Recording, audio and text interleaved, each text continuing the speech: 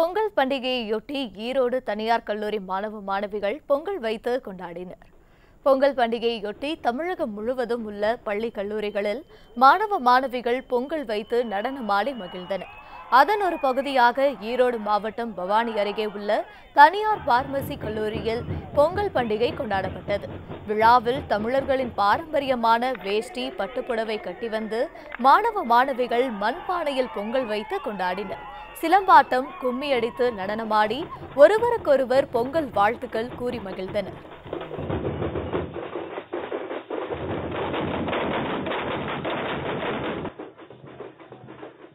தமிழர் திருநாள், அதனால் அது வருஷம் வருஷம் நம்மளுடைய அந்த தமிழர் இது போயிடக்கூடாதுன்னு சொல்கிறதுனால நம்ம ஒற்றுமை எப்பயும் இருக்கணுன்றதுக்காக நம்ம வருஷம் வருஷம் இதை செலிப்ரேட் பண்ணுறோம். அதே போல் நாங்களும் இந்த தடவை எல்லோரும் கல்ச்சர் படி சாரீ வேஷ்டி கட்டி பண்ணியிருக்கோம் சார். ட்ரெடிஷ்னல் ட்ரெஸ்ஸில் வந்திருக்கோம்.